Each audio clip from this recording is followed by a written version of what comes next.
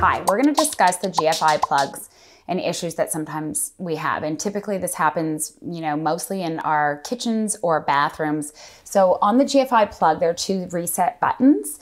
And if it's blown, you'll see that it's popped out. So therefore, typically when all of a sudden, you're not getting power to any of your appliances, and we would just press the button.